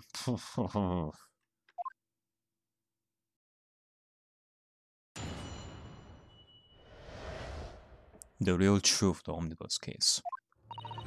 Truth is, that brick member cub was in the cabin of the omnibus the whole time. When the Irishman dragged me out from under the seat, I saw that disc on the floor.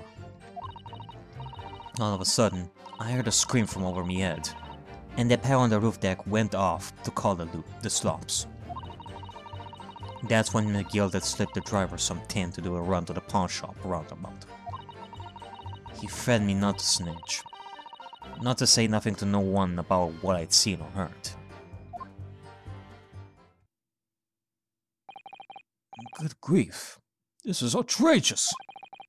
What you just told the court bears almost no resemblance to your testimony 2 months ago. As you say, my lord. Then there's every chance I may have adjudicated an error in McGilde's trial. Sounds very much to me as if the man deliberately deceived this court. What a big surprise! In an effort to cover up the most wicked of schemes.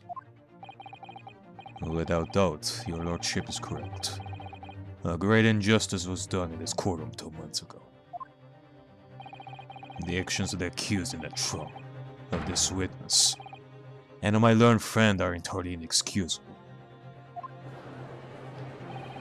I don't believe it. The whole trial was a farce. It was all lies. The McGilly fellow was running to the court. Don't forget the lawyer from the east. They're all in on it together.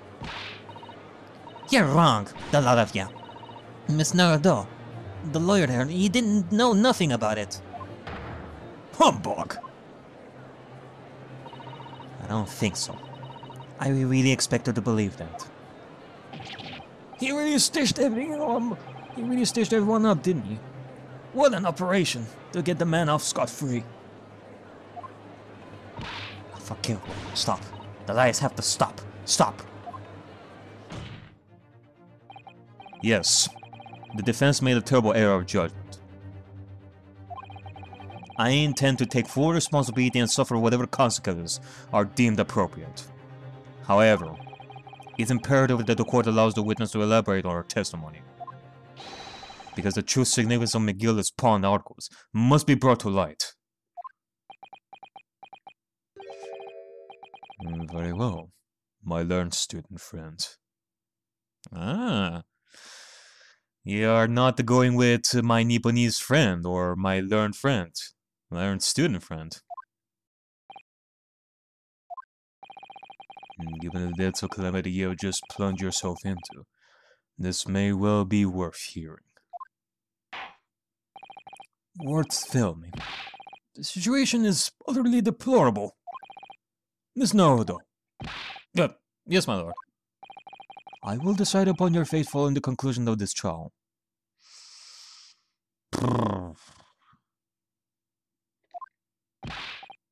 Of course, my lord. Blimey, Miss Naruto. Now, Consul, proceed with the cross-examination. So we gotta make this right, cause not only do we have G now on the line, but also Nosuke, apparently. Phew, okay.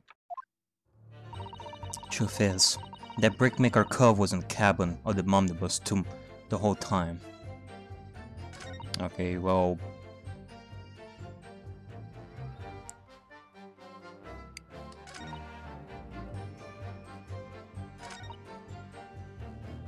You know, I think we should press everything and see what she has to say about each of these statements. It's not like we're trying to find like a contradiction over here or anything like that. So, yeah. And you were hiding in the cabin at the time as well, weren't you, Mrs. Stroud?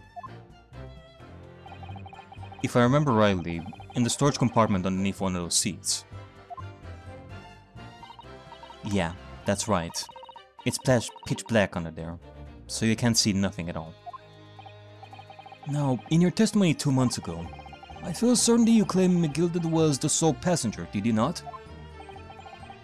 False testimony, my lord. That's what he told me I had to say. But it's important that you tell us the truth now. Were Mr. McGilded and the victim acquaintances? I don't know. But I did hear him talk a lot. What were they talking about? Well, I couldn't hear too well. But if I had to say... I think it was about money or something. They kept talking about buying and not buying. Perhaps business dealings of some kind. But anyway, they got louder and louder. It started to sound like a proper fight. It is quite suspicious.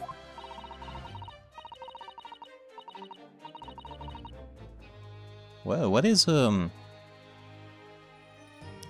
Graydon like pose there? I was pretty scared by then. I hardly dared to breathe. And then all of a sudden, I had a noise like someone keeling over on the floor. It was blooming loud and all. And I believe you let out an involuntary scream. Yeah, that's what gave me away. When the Irishman dragged me out from another seat, I saw that disc on the floor. Hold it! Was the disc you saw this disc? Yeah, I reckon it probably was. He was right next to the cove lying on the floor. Like, I am expecting some reaction from Graydon about all this. I bet that Graydon doesn't even want us to talk about this. The reason why, more than likely, he is facing us with his back, like right there. Could this disc have belonged to the victim, perhaps?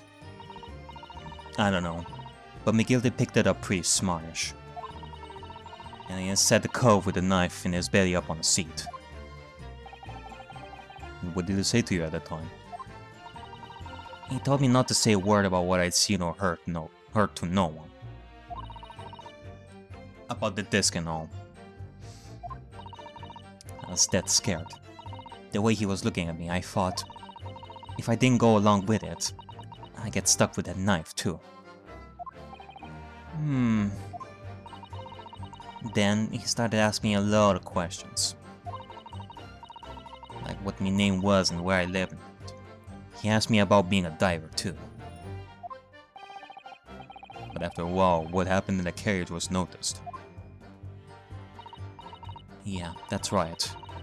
First there was a kind of rapping noise.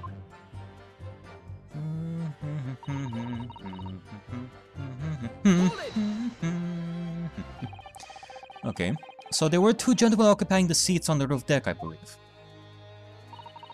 That's right. He must have looked down through the skylight and noticed the cove with the knife in his guts. And he screamed. The driver pulled up the horses and McGilda got me out of sight. Out of sight? Where? Back under the seat where I started off. Once the carriage came to an halt, the two cows from the roof ran off to fetch the stops. If they immediately left to fetch the police, it appeared they were entirely unrelated to the incident. So they left McGilda, the driver, and you still at the scene. Yeah. Only the driver didn't know I was there because I was on the seat. Yeah, like so far Graydon is acting quite... Hello there! What the... Okay.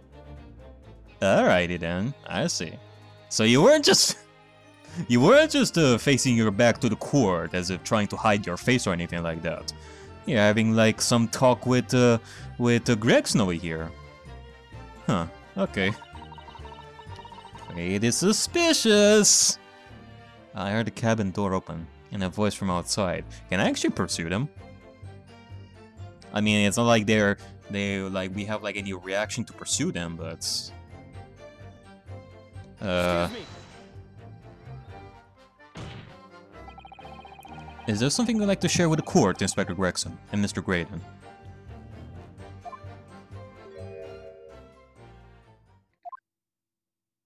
Inspector! Mr. Graydon! Blimey, you're trying to give me a heart attack? You have been whispering to each other for quite some time now. Were they actually talking to each other like for the first lines like all that damn time? I didn't even notice that. I thought that Gregson was just facing his back to us. I didn't even know that Gregson was still here. Tell us, what is the discussion about? Discussion? This fella? Pull the other one, Sunshine. You think I've got anything to talk about with a shady jet like this? I don't know. You were being very hesitant in talking about this guy like earlier on. And I have nothing to say to this uncouth detective after he deprived me of that disc that was rightfully mine. But they've clearly been talking the entire time I've been cross-examining Gino. It's as if they've been negotiating.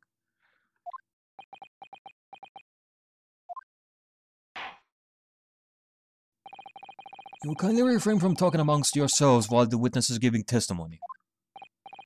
Yeah, sorry, my lord. What were those two talking about? Mr. Strad, continue with your testimony, please. I mean, don't tell me that Gregson is a bad person. Like, they are both conspirators. Like, they are in on some shady stuff. And eventually we're gonna have a Gregson in prison as well. Yeah. That's when McGill did slip the driver some tin to do a run to the pawn shop, running. Wait a minute. What did that change, though? Something changed here, didn't it? Or... Okay, hold on, let me go through this again. Should we go through this again, or... Are you guys talking to each other? No? Okay.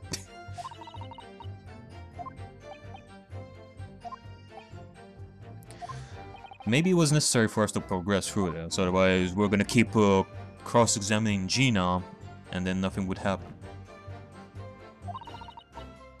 I heard the cabin door open, and a voice from outside. The driver, yes. He also testified in the trial, I believe.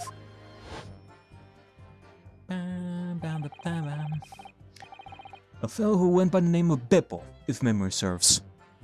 Beppo! What did Mr. McGilden and the driver say to each other? I don't know what happened. And stuff like that mainly. That's when McGilden slipped the driver some tin to do a run to the pawn shop roundabout. Hold it! That pawn shop obviously being Windyback's on Baker Street. Just a moment, Counsel. Do you mean to tell me that the driver gave false testimony in that trial as well? Yep. Beppa was in on it as well. Perhaps the excursion to the pawnbrokery slipped his mind when he was in the stand. Hey, Lord Van Zieks. You know, there is something bad about the system when even a driver of a carriage has to do this sort of stuff in order to get some money for his food and survival in life. How about you guys try to give your guys like more money and more comfort when doing their job? Otherwise, this sort of stuff wouldn't happen in the first place. I'm just saying, you know. McGilden took off his coat and gave it to the driver. He folded it up, all careful-like, before handing it over. When I saw him do that, I remember thinking, that coat and what's in it, that's gotta be worth a few bob. Yeah, Gina was sure that this must be worth them more than Mr. Windyback was suggesting. Wasn't she? I remember her quibbling with him over the price that afternoon at the pawnbrokery. The driver looked pretty happy when McGilden flashed some brass in his face. He went running off at a lick. Then the bog trotter called to me and told me to come out from the drag's cabin. Okay. And then he threatened me not to snitch. Hold it! Threatened you how exactly? Told me I'd only be able to scarper if I did exactly what he said. Which included giving false testimony in court 2 months ago. Yeah, that's right. And there was one other thing he said. Are you guys cool? Okay. Just checking. Which was? He told me I'd have to hang on the ticket from the pawn shop and make sure not to lose it. The ticket? Well, I never. Said that if he didn't show up to get the ticket off before 2 months passed, I had to go to the pawn shop and pay the money to keep it in luck, to stop it in being forfeited. He left me with some brass to pay for it. Oh, really? Why on earth would McGilden have done such a thing? It wasn't his overcoat with a pawnbroker before the arrival of the police. Makes no sense at all. There would seem to be only one logical explanation, my lord. What McGilden had the driver deposited at Windyback's was something he didn't want the police to see. Yeah, more than likely. Something very important that he needed to hide at all costs. Anyway, after that, he let me go. So I left it before the copper showed up. Okay. Oh. Thank you, Miss Lestrade. Thank you, Consul. I've heard enough. I believe we now have a reasonable understanding of what actually had transpired on the omnibus. Okay. He would appear on that night 2 months ago. A negotiation was taking place on the omnibus. A negotiation concerning this disc. However, matters did not run smoothly. When parties involved began to quarrel over price, McGilden took what he wanted by force.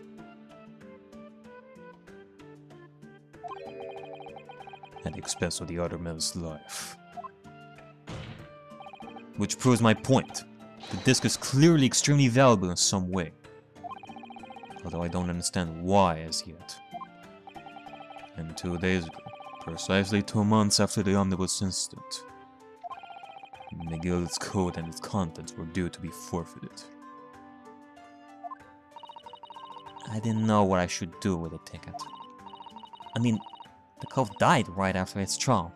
I knew that. So you decided you would try to claim the articles as your own. Well, why not, eh? They were only gonna be forfeited. Why shouldn't I have gotten them? Anyway, you can't blame me for thinking about it. Thinking ain't no crime.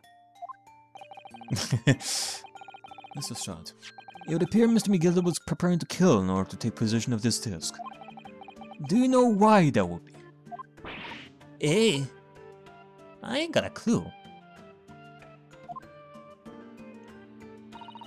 But I reckon it must be worth a fair bit of brass.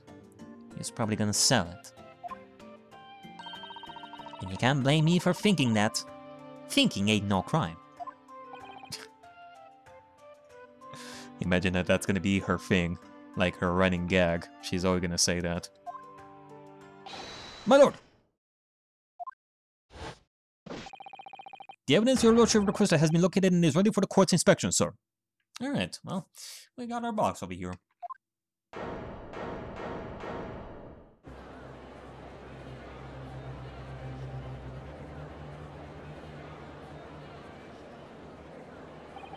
The mysterious little box, deposited by McGilda 2 months ago.